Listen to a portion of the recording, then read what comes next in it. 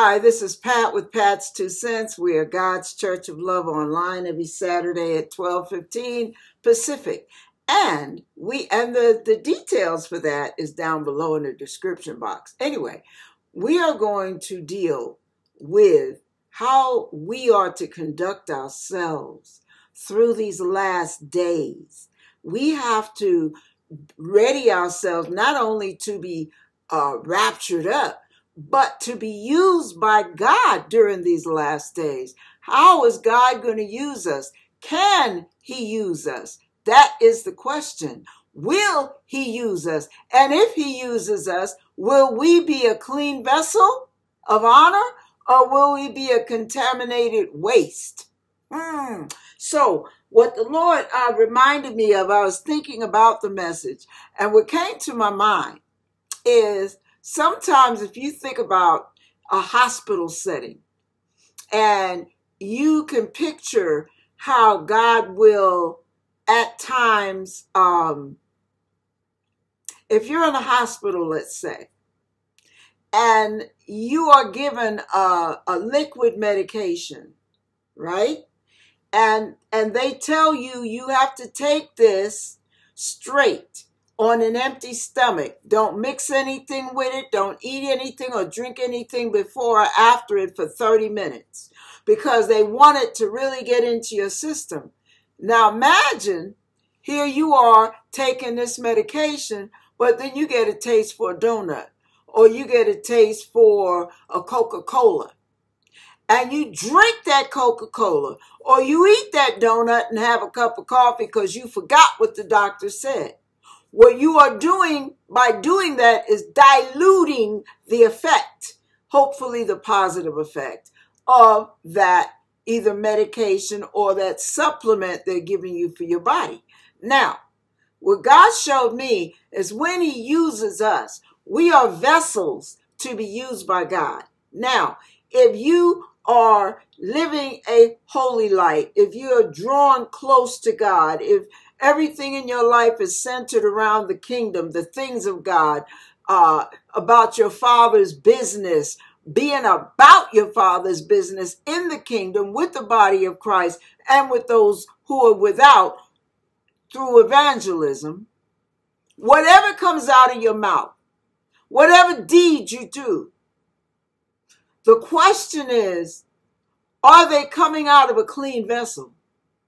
Is your ministry, are your good deeds, are your acts of niceness, so to speak, out of a pure love? See, this is the problem with us, and this is what God was putting on my mind. Some of us, we may be living a holy life. We may be faithful in the things of God, serving God, speaking for God, walking, talking, quacking for God, evangelizing, soul winning for God, teaching for God, counseling for God, whatever the case may be, singing for God. My question to you is, what else is going on deep down in the recesses of your spirit that nobody can see but God?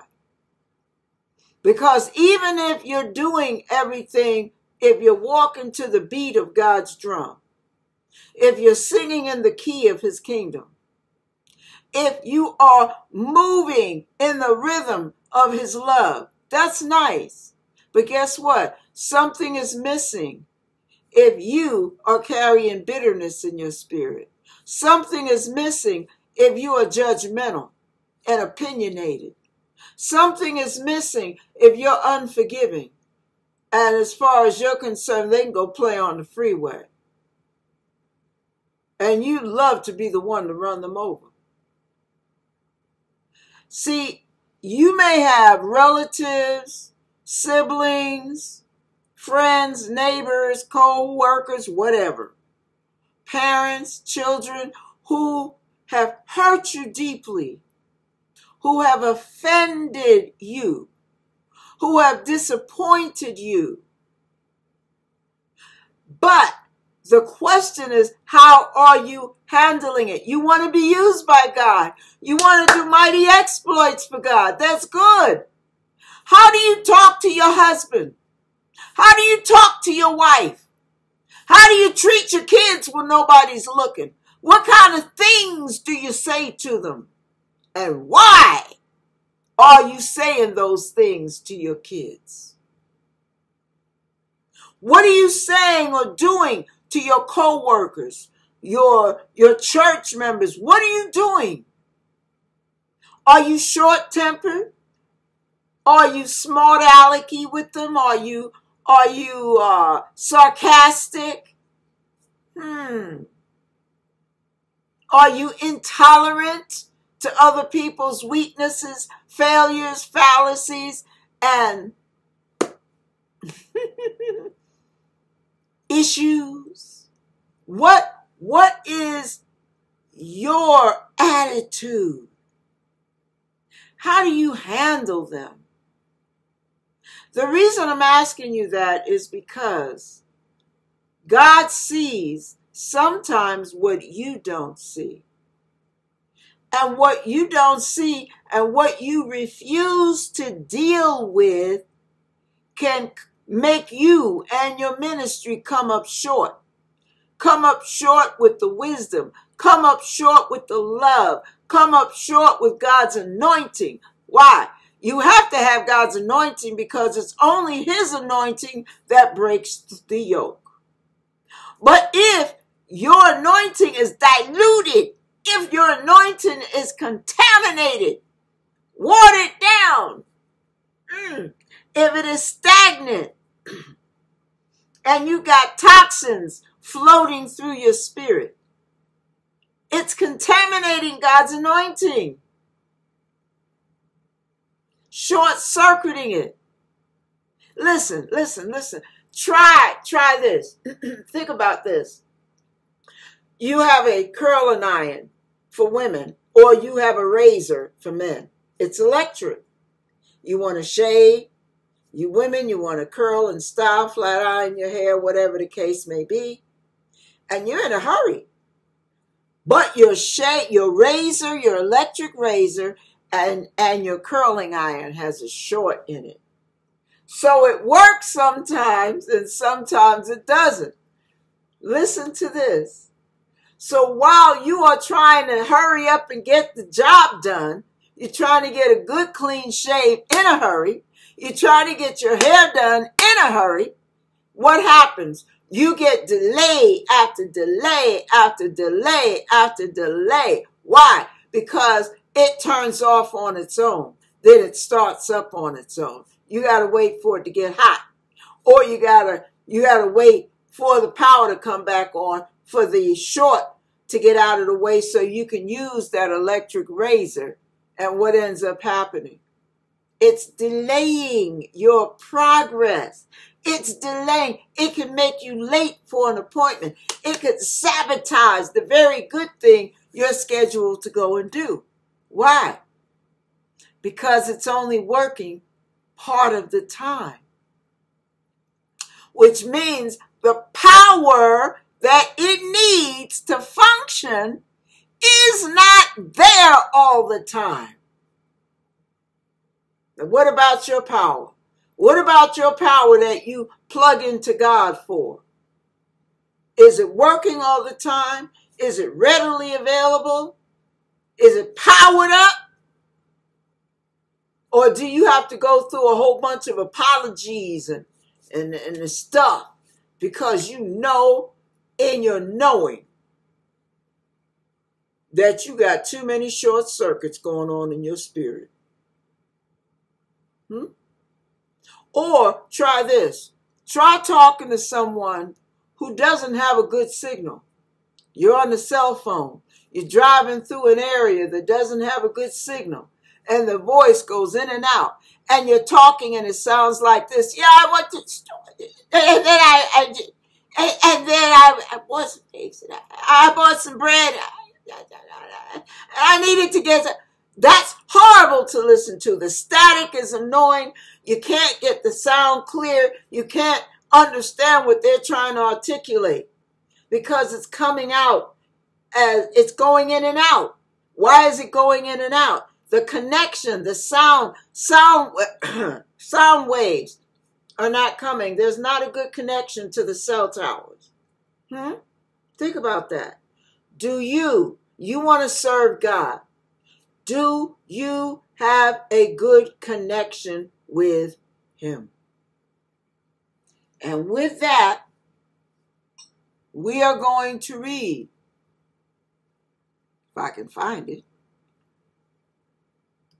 we are going to read 2 Peter, starting at verse 9. And the reason he's trying to encourage people is because sometimes your doubts, your fears, life's vicissitudes can hinder your faith in that same manner. And the short circuits begin.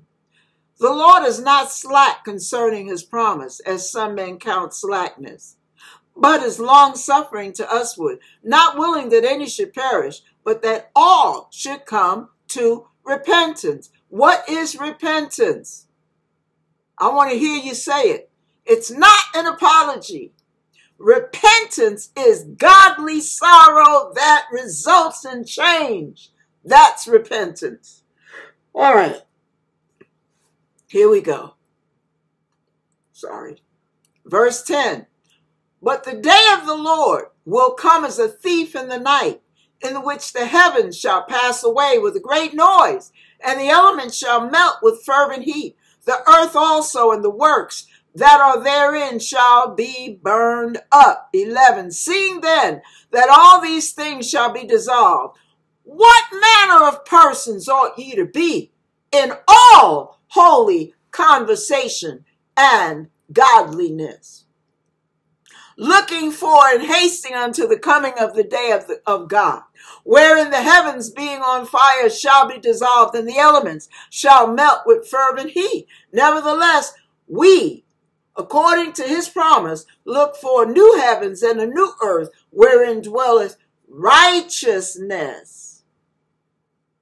14. Wherefore, beloved, seeing that ye look for such things, be diligent that ye may be found in him in peace, without spot and blameless. And I'm stopping there. So you see how, okay, picture this. I've said this before, so bear with me on this example. Picture yourself getting ready to go under anesthesia, or maybe they don't need anesthesia. Maybe you can have a twilight sleep, or just have something relaxing you while they do minor surgery on you and you get to watch it. Maybe they're giving you a heart, what do you call those things that regulate your heartbeat? Maybe they're giving you one of those, or maybe they're giving you something, splint, I forget what they call it, a stent. Okay, so here you are, you're having something you can watch on the monitor, or maybe you're getting a C-section, whatever. So you're watching this on the monitor, and all the medical staff has come in, they're doing their thing, but your doctor walks in because he's been out partying all night. Now he's got a hangover because he was drunk. He comes in half drunk with a hangover, splitting headache. The lights bother his eyes. He can't see straight. And he's not in his right mind. You could tell. You can tell he's still slightly under the influence of last night, doing what he ought not have done because he had a surgery to do on you. So here he comes in. He's late. So he doesn't do the scrubbing. He just says, just put the gloves on. Just put the gloves on me. I'll get in there and do my thing. He throws the scrub clothes on, and they put the mask on him. And then he realizes he's got a cough, so he pulls the mask off because he feels like he can't breathe. And he's coughing all over you. Would you want to tell that medical staff, never mind, leave it alone. That man is not touching me. Or that woman is not touching me. Whoever the surgeon is. Why? You know they have not scrubbed completely. You know that they're not in their right mind. You know their lifestyle is interfering with their skill set. and you are afraid that you will end up with a septic, some type of an infection, a staph infection, a complication. They're liable to cough or sneeze while the knife is going on you, and they're liable to jab one of your major organs. You know something is up, and you don't want to risk that. How do you think God feels when he's got his children half-stepping, one foot on the banana peel, the other foot backsliding? But they're going to go out and win the world for Jesus. How do you think he feels? You see, God wants us, if we're going to be used by him, he wants us to be righteous, holy, clean living, clean walking, clean talking, clean attitude, clean spirit. Do you know, when you are filled with bitterness and rage, when you are filled with unforgiveness, that brings on that high level of anger, and you're short-circuited, your fuse is short, you're easy to fly off at the handle, you have anger issues, you have temper tantrums, you don't know how to control it, you don't have that self-control, and somebody gets on your nerves or gets on your case while you're coming in to do something very sensitive that could put a person's life at risk, and you're trying to do this surgery fuming with anger, all hot up under the collar, you're almost in a sweat, you're so angry. You really think that's a good time to do a surgery like that? See, the same way you can mess up a person's health by not being together, by not being ready to do this assignment, to take on this task. It's the same way you can mess people's lives up out there, by your lifestyle, by your attitude, by what they hear coming out of your mouth, by what they see in your temperament. Imagine a child that is afraid of you, because when you go off, baby, you go all the way off, and they're liable to have to wait for somebody to peel them off the wall. But you're in church clapping hallelujah, praise God, and they're looking up at you like, what a hypocrite. If people knew what they did to me. And what do they end up doing? They don't want any parts of God. They don't want any parts of the church. Why? Because of what you did to them when nobody was looking, when your anger was at an all-time high. We can so easily do damage when we're trying to do good. You can give somebody a compliment, and because you're so full of cynicism, so full of sarcasm, so full of anger and bitterness, that you say snide remarks. You mix in the snide remarks with the compliments. Well, you know how you like to do things. Of course, they're going to know what you mean, while everybody else is, oh, isn't that sweet? Because they don't know that that was a dig. That wasn't a compliment. That was what you call a backhanded compliment. I'll slap you down while I'm giving you a smile and a compliment. And some of you are great at doing that. You're excellent at tearing other people down. But what does God say? When you're filled with the Holy Spirit, baby, and you're operating out of his love, you are to edify. What does edify mean? Edify means build up. You got issues with somebody? Sometimes you got to just step your little happy hips, even you pastors. Sometimes you have to voluntarily step your little happy hips down out of the pulpit. Let some of your other ministers do the preaching for a month, and you bear down with God and clean that crap out of your spirit, because you're feeding your people with toxicity. And even though you're preaching the word, you're causing people to look at others through the corner of their eye, through judgment. Why? Because you have attitudes. You're judgmental. And you're teaching your people to be judgmental and intolerant. Do you see what I'm talking about? Some of you are operating out of fear. Fear of failure. Fear of what they're saying about you behind your back. Fear of what people think about you. Fear of ruining your reputation. So what do? You clamor and grab and grapple and make sure all your little following, all your little sheep, your fold is right up under you. You don't let them go visit other churches. You keep them close up under you like an overbearing, smothering parent. Why? Because you're afraid if they get too far away, they're liable to hear some things about you that you don't want out there. You don't want known. You got some secrets. You got some skeletons rattling in your closet. But you want them to think the best of you. So you make them think good of you by not letting them get around anybody else. So they can think you are the it, baby. Can't nobody outdo you.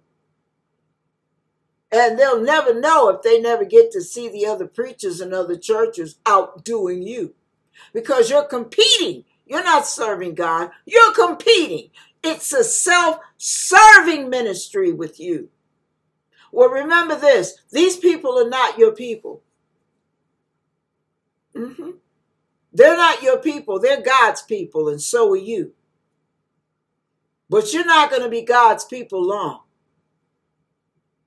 if you keep living out of your flesh, out of the dictates of your flesh.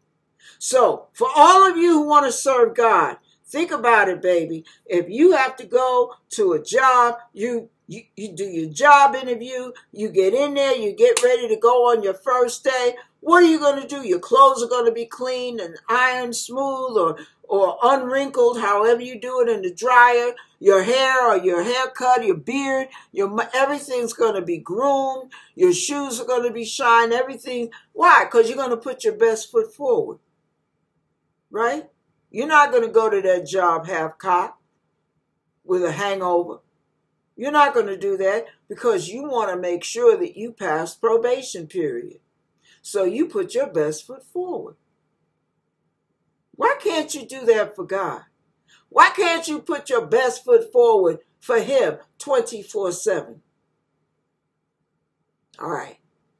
That's it. It's not going to be a long sermon.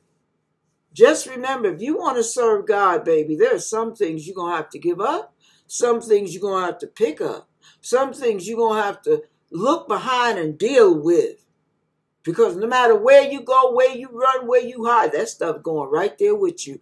And you are contaminating everywhere you go and everybody you deal with, carrying that crap with you. So you've got to ask God to give you the ability to forgive. You've got to ask God to heal your wounded spirit so you don't walk around like many others hurting and hurting others while you're hurting. With your anger, with your temper, with your snide remarks, with your judgmentalism and intolerance. Ask God to clean you up in every way, shape, and form so that when He uses you, He is using a vessel of honor, not a contaminated mess. Amen? All right. God bless you.